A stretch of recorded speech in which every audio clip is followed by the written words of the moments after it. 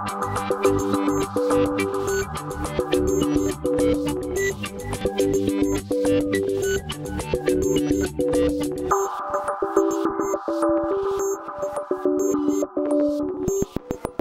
the next big idea I want to share with you is the importance of our brains making connections, and those connections come about.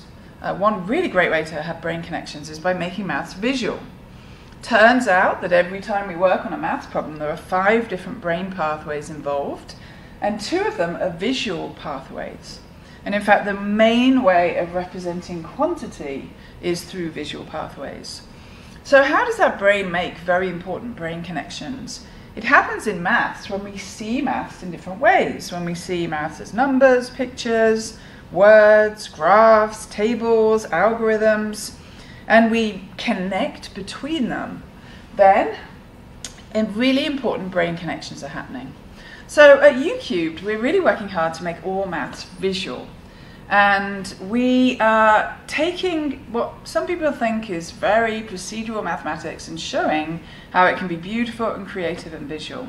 So I wanted to show you a couple of examples. This is one. This is the multiplication table, the 12 by 12 table.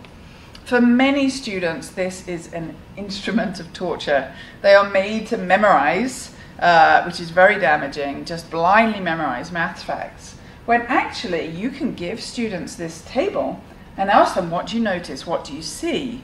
And there are many really interesting and cool patterns in this table.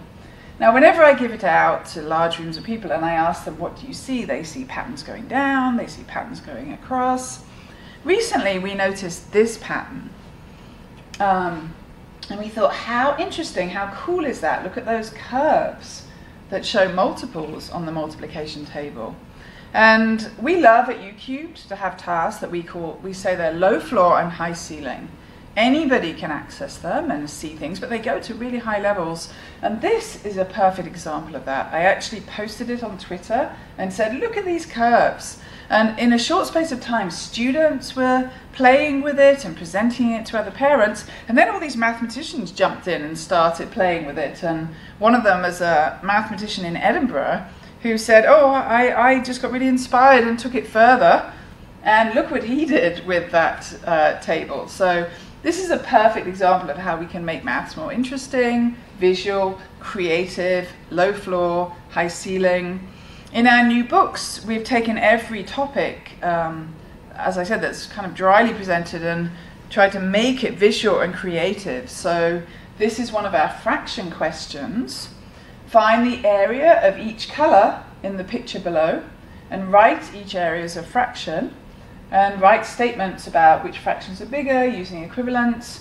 There are many things about this task that we like. One is it's beautiful, it comes from a piece of art. Doesn't have numbers, but it asks students about the size of the fractions. And you can interpret this in different ways. You could see this yellow part of the fraction as being this L shape, or you could imagine that it's actually a square behind this orange square. And so when we give it out, people have different ideas about it, which is wonderful, because then you can do something very mathematical and you can talk about your assumptions, and then both answers are correct. Some people say, well, I'm assuming that this square is behind the orange square, and this gives me this set of results. And other people say, well, I assumed these were L shapes, and that gives me this set of results. And then you have a great conversation. We also show fractions like this, again, taking from artwork, and like this, to get even more complex and ask questions about fractions from this beautiful pieces of art. So making maths creative and visual makes it a whole different subject for students.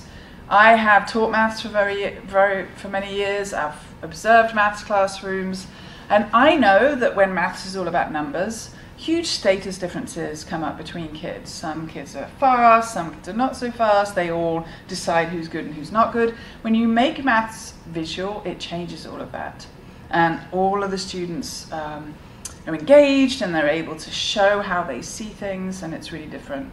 So there's lots of reasons to have maths be visual in these ways. And interestingly, the National Geographic published an article recently called "What Makes a Genius?" And they're fascinated. People are fascinated by what makes these amazing performers. They have Einstein's brain actually cut up in slices in a museum, and lots of people have stared at it. They don't notice that it's any bigger or any different. So they've brought in living, what they call geniuses, to look at how their brains work. And this is what they find. They find that they have more active brain connections, more communication going on between the different hemispheres in the brain, more flexibility in thinking. And that's really important.